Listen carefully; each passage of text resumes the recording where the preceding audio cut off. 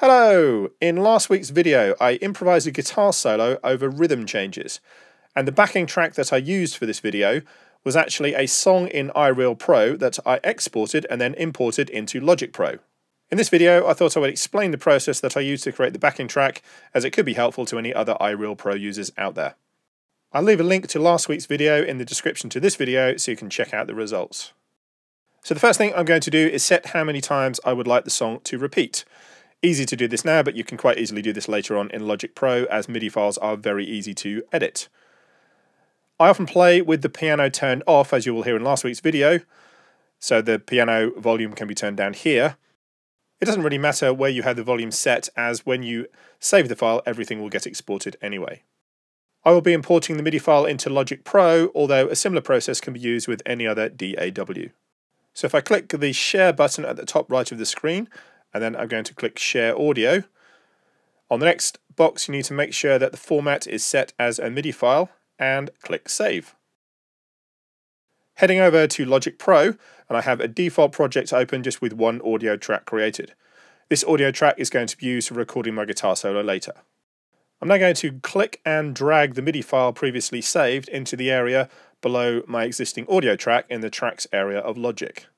I'm now asked if I would like to import the tempo. As I don't have any tracks created already, not a problem, so I can import the tempo, saves me doing it later. So as you can see, Logic has created tracks from the imported MIDI file, and it has assigned instruments to each track. Now if I play the file, it's going to sound pretty crazy.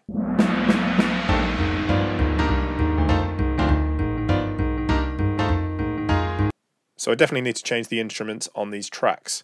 The first thing I'm going to do is delete this track here because I do not need it at all. Next I'm going to change the sound of the click track.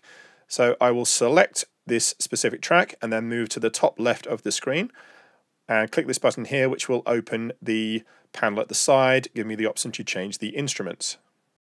So I'm going to select the drums and just use this drum kit here.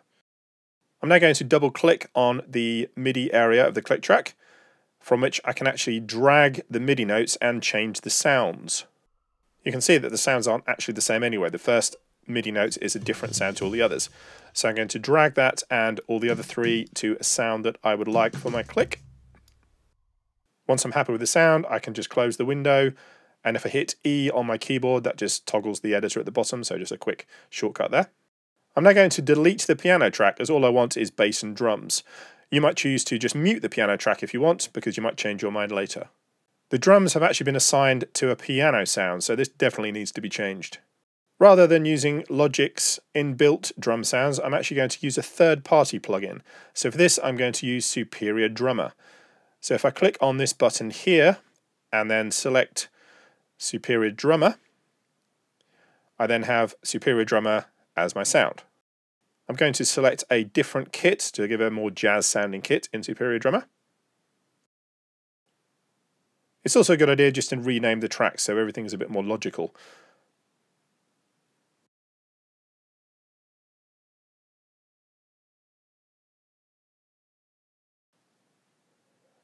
So once you have your backing track, you can then just enable the audio track and record a solo.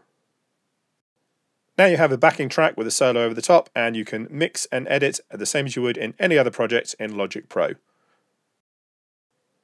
If you found this video helpful, please give it a like and hit that subscribe button so you don't miss out on future guitar related videos. Bye for now.